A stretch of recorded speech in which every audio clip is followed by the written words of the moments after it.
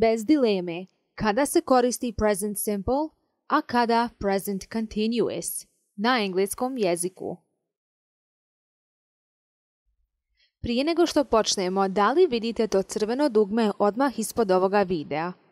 Ako niste još, onda nemojte zaboraviti da kliknete upravo na to crveno dugme subscribe, kao i na malo zvono pored toga, jer time dobijate obavještenja o svim našim novim objavama. Dakle, present simple. Present simple se upotrebljava kada je riječ o habitualnim svakodnevnim situacijama ili navikama, te se upotrebljava kada govorimo o opštim istinama. Može se koristiti i za opisivanje trenutnog stanja.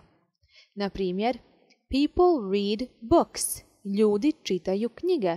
To je neka istina, opšta istina koja je istinita za sve ljude koji čitaju knjige. Naravno, present simple se gradi od dodavanjem nastavka s kada je u pitanju pravilni glagol ili od infinitiva baze toga glagola. Na primjer, ovdje imamo read. People read books. Read je baza, osnovni oblik ovoga glagola, odnosno glagola to read, čitati. We drink coffee every morning. Mi pijemo kafu svakoga jutra. Dakle, ponovo imamo osnovni oblik glagola to drink i naravno ovo je naša navika, naša svakodnevna habitualna radnja. She is my friend. Ona je moja prijateljica. Ovo je istina, ovo je moja istina. She is upset. Ona je ljuta. Dakle, ona je ljuta, to je trenutno stanje, opisujem njeno trenutno stanje. Ona je ljuta. She is upset. Tom works 2 jobs. Sada imamo glagol koji je predikat naravno sa nastavkom s. Tom radi 2 posla. Dakle, people read books. We drink coffee every morning. She is my friend. She is upset. Tom works 2 jobs. Dakle, kada je u pitanju present simple, glagoli koji imaju nastavak s ili koji se nalaze u svom izvornom obliku su zapravo predikati u našim rečenicama. Dakle, nemojte zaboraviti da se present simple koristi kada je riječ o opštim istinama, kada je riječ o našim svakodnevnim radnjama ili navikama. S druge strane imamo present continuous. Dakle, present continuous se upotrebljava kada pričamo o nečemu što se upravo sada događa u momentu govorenja ili o nekoj situaciji koja traje u sadašnjem vremenu. Na primjer, he is reading a book. On čita knjigu. Dakle, on vjerovatno to upravo sada radi. A mi znamo da je u pitanju present continuous zbog toga što imamo pomoćni glagol is ispred našeg glavnog glagola, odnosno predikata, koji ima nastavak ing. He is reading a book.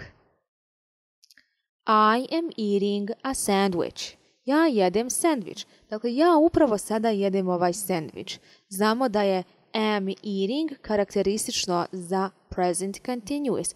Am kao i is potiču od pomoćnog glagola to be. Dakle, kada je u pitanju present continuous, naš glagol to be se može da upotrijebi u svim svojim oblicima zavisno o licu. Na primjer, I am, you are, he, she, it is u jednini, u množini we are, you are i they are. They are laughing. Oni se smiju. Dakle, oni se upravo sada smiju. Imamo pomoćni glagol are i imamo naš glavni glagol koji ima nastavak ing.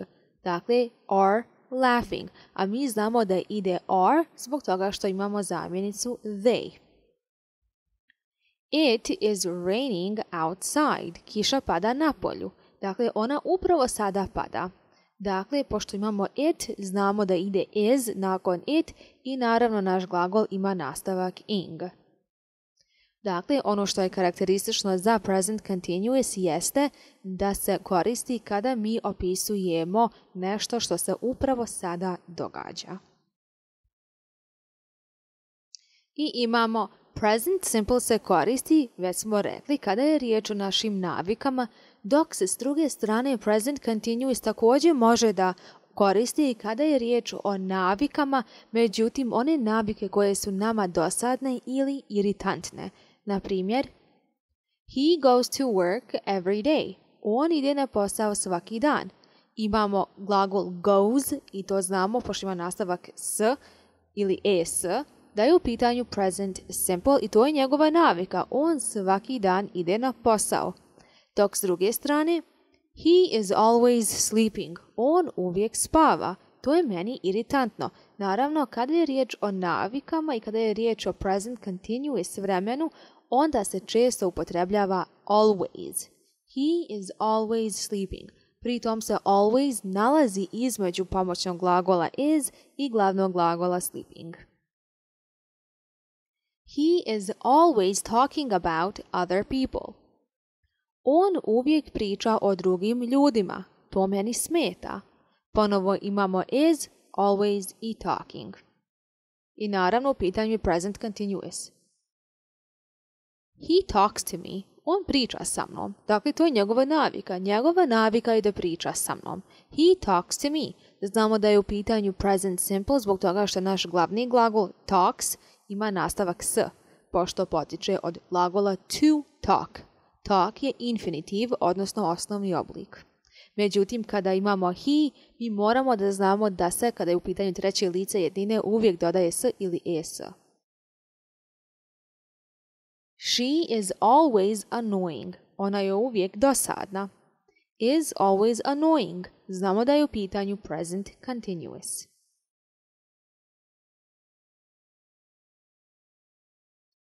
I imamo present simple se može koristiti kada je već vrijeme dogovoreno za nešto, a present continuous se može koristiti za neku buduću radnju. Na primjer, the bus leaves at 5 o'clock. Autobus kreće u 5 sati. Mi znamo da je u pitanju present simple zbog toga što naš glavni glagol, odnosno predikat, ima nastavak s.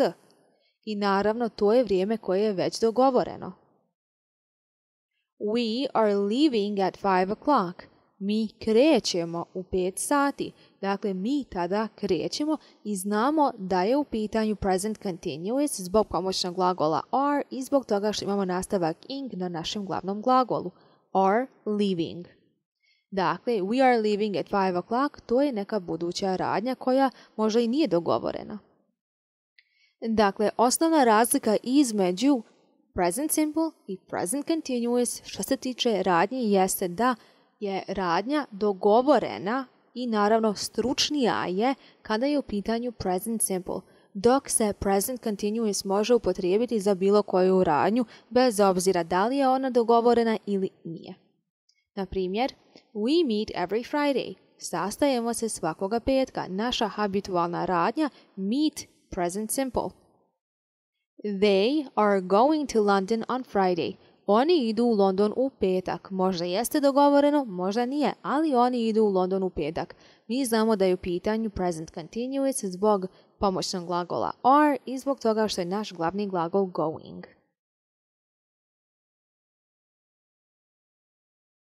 I imamo present simple koji se koristi za stalne, odnosno permanentne situacije, dok se present continuous koristi za one situacije koje nisu stalne. Na primjer, he is a doctor. On je doktor. Is se upotrebljava kada je u pitanju present simple.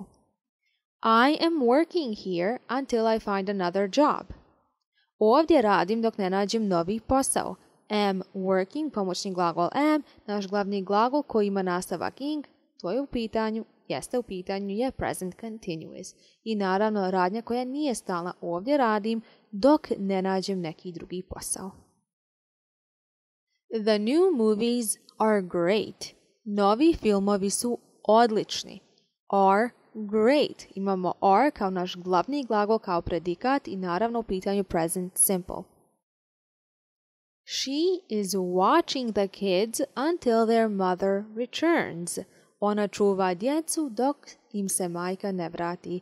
Dakle, stalna situacija jeste da ja mislim da su ovi novi filmovi odlični, dok ona čuva djecu dok im se majka ne vrati. Dakle, kada se majka vrati, ona više neće čuvati djecu. Mi znamo da je u pitanju present continuous u ovom slučaju zbog toga što imamo pomoćni glagol is i zbog toga što naš glavni glagol ima nastavak ing, watching, is watching. Dakle, upamtite da se present simple može koristiti za neke situacije, odnosno za neke radnje koje su permanentne, koje su stalne, dok se present continuous koristi za one situacije koje su trenutne, koje nisu stalne, koje će se promijeniti.